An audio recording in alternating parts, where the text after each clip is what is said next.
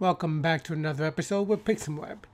Today I'm going to show you how to uninstall QuickTime on your computer, on your Windows computer. The reason to do so is Apple officially announced that they will no longer be supporting the application for Windows, and there are two security vulnerabilities that have been noted by Trend Micro in a recent blog post.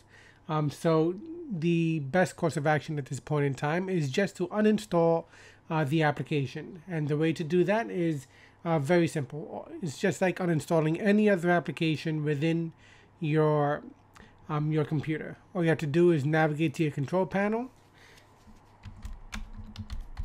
and then it'll pop up, and then you just go to uninstall programs, and then it'll pop up this window, and then you're going to see it right there, and you can just click on uninstall, and then it's going to give you a prompt. Are you sure you want to uninstall QuickTime 7?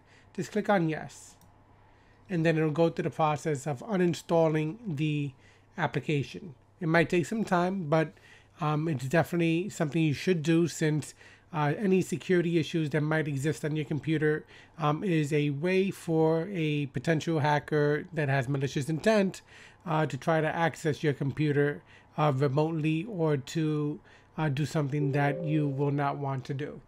So definitely uninstall it.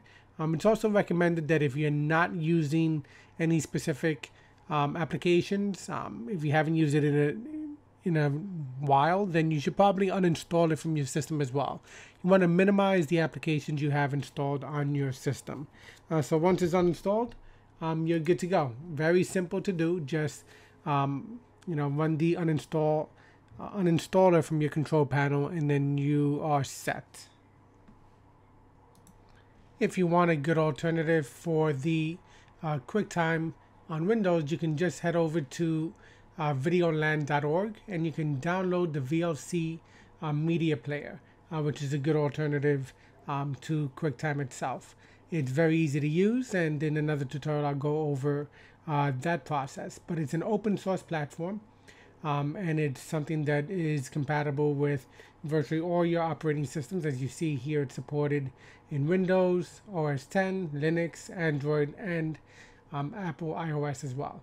So just go over there and just download the VLC media player, and you're good to go. As noted, delete, uninstall QuickTime from your Windows computer. Thanks for watching. Stay tuned to the next episode, and if you liked this video, make sure you hit the like button, and also don't forget to subscribe, as I'll be giving you more information and tutorials on how to secure your computer and how to create websites. So I look forward to seeing you next time. Take care.